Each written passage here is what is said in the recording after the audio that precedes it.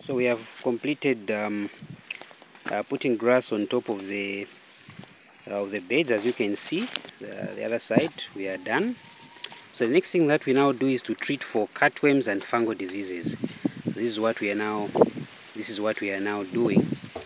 So we want to just get ourselves ready so that we prepare our chemicals. So we are mixing a fungicide and an insecticide. So this is what we are doing. Okay. So we are mixing our fungicide. So after we are done, and then we'll put some water. So we have put the fungicide, and the next thing that we'll do now is to put the insecticide. Oh, it's open, eh? Okay. So then now we are putting the insecticide also.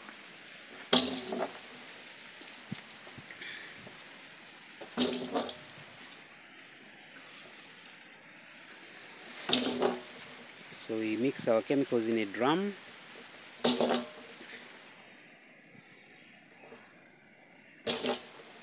So then afterwards, we now have to add water. Okay.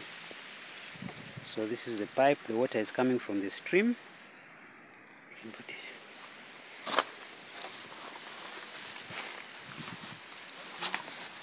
So we now want to put water in the drum. So like we have explained, it's always important to ensure that the nursery is well protected, because remember, every seed that you plant is an onion. So if you lose out a single seed, it means literally you are losing out on your harvest.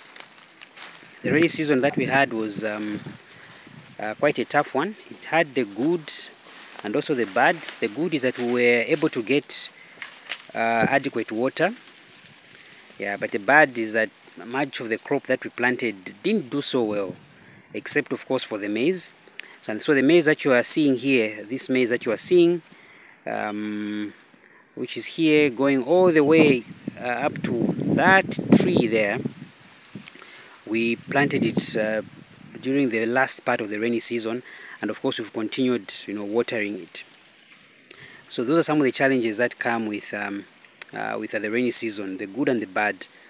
Fruits and vegetables normally struggle, yeah, but you find that other crops are able to do well, like maize, as you're able to see our maize, which will be getting ready by end of next month. So the plan is that when we remove the fresh maize which we have, then we put the onion in these beds that we already made. Yeah, we still have a few onions still remaining in there, so we'll just remove everything and then put back the onions. So we are now getting ready to put water in our drum. So this drum has a mixture of cypermethrin, and then it also has a fungicide as well. Okay. Okay, so the water has started coming out. So this is what we have. So we are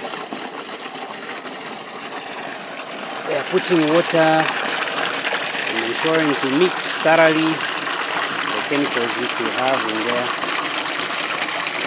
So this is the water that is coming from the stream, and we are using a 7 horsepower pump. Okay, and so we are mixing thoroughly the chemicals. So we are mixing the chemicals thoroughly, both the fungicide and the insecticide being mixed thoroughly.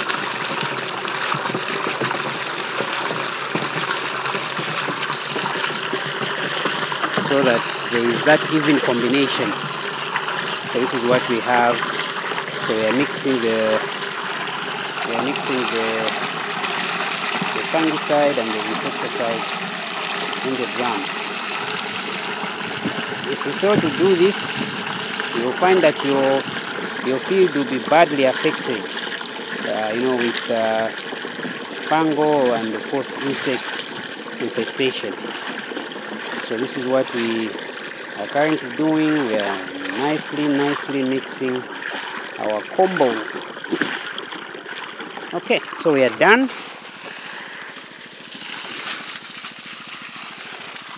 Yeah, so 7 horsepower is quite a very powerful system. Yeah. So our mixture is done.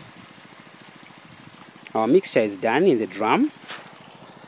So the next thing that we do is that we use, it's a farm-made kind of watering cane. Yeah, it's a farm-made watering cane. So we'll now be getting from here, and then we are now basically just pouring on top of the grass that we have made. So this is what we are now doing. Okay, so we have made our chemical.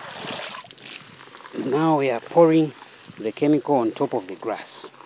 Yeah, remember, this grass also comes with its own issues, because you find that the grass also comes with some diseases, some insects. So you need to make sure that you thoroughly treat your grass.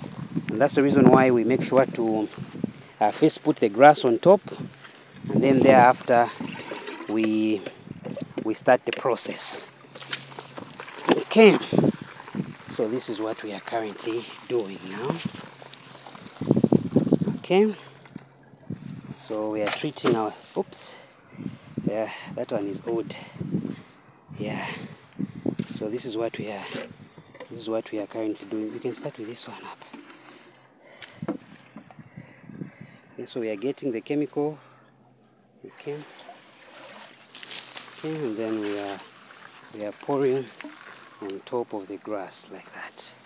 So this way it means that we are adequately treating our soils and removing any insects that can come with the grass that we are using. So thanks for joining us on this session on disease and pest management on the onion nursery.